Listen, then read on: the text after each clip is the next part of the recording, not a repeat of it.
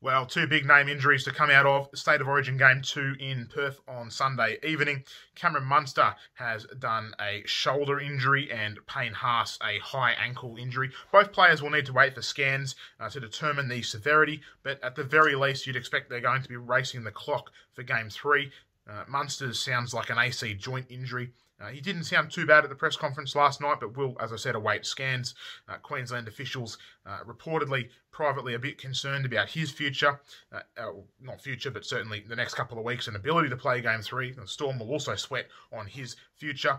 While Payne Haas has reportedly done a syndesmosis injury, depending on the grade of that, he could be out from anywhere for a couple of weeks up to 10 weeks. Obviously, the Broncos will be majorly concerned about that, and there'll be more news to come later in the week on those two.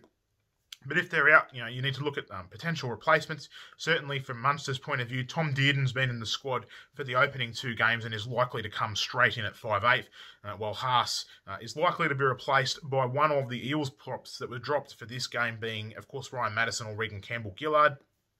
Although there is the alternative of bringing Jordan McLean into the squad, or into the starting 17 rather after he was named in the squad for Game 2 and in camp with the Blues there. So a couple of options for New South Wales to replace Haas. Only one realistic option to replace Munster, unless, of course, Queensland go to Ben Hunt in the halves to play alongside Sherry Evans, would take away some of that spark. So really difficult situation ahead of Queensland if Munster is out, and given his form, it becomes even more difficult and almost an impossibility to replace.